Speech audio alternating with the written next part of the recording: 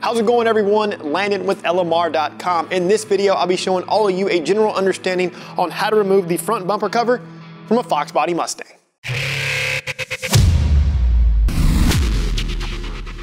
Removing the front bumper from a Fox Body is needed for several different reasons. Those are going to include servicing the front bumper support, header panel, or really anything you can't get to with the bumper attached to the car. The removal process is going to be done on a 1991 GT, so these steps will be verbatim for you 1987 to 1993 GT owners. Now for you 79 to 86 guys and 87 to 93 LX owners, this process is going to be dang near identical for you as well. To get started, go ahead and support the front of the car. Remove both front wheels. In this video, we will be removing the splash shields. While this step is optional, it is going to make life a little bit easier when removing the front bumper to fender retaining hardware. To do this, remove all of the Phillips head retaining screws. There will be one at the front, top, and rear of the fender, as well as 4 underneath the car.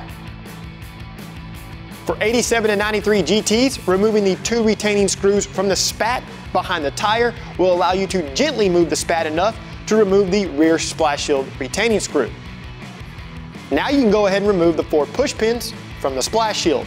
There are going to be 2 on either side of the strut, one near the rear of the K-member, and one's going to be all the way forward underneath the frame rail. With all of the attaching hardware now removed, separate the splash shield from the fender lip and roll the insides of the splash shield toward the strut. Remove the splash shield from the car.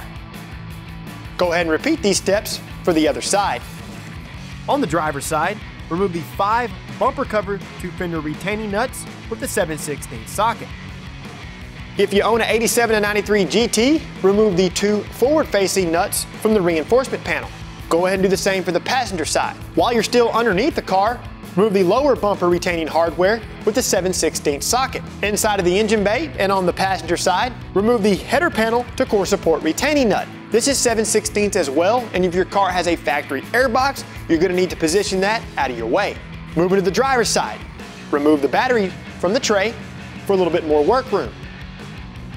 Once removed, loosen and remove the 7/16 header panel to core support retaining nut. Finally, remove the 2 8mm retaining bolts securing the L bracket to the core support. Carefully bring the bumper forward and rest it on the bumper support. Take this time to disconnect all the electrical connections. Now you can completely remove the front bumper from the car. Reverse these steps to reinstall the front bumper. All right, guys, as far as the bumper removal process goes, pretty straightforward. Again, splash shield removal is optional, but I promise it's gonna make life easier for you when you have to remove the front bumper to fender retaining nuts. To see more how-to and review videos covering industry-leading products, be sure and subscribe to our YouTube channel.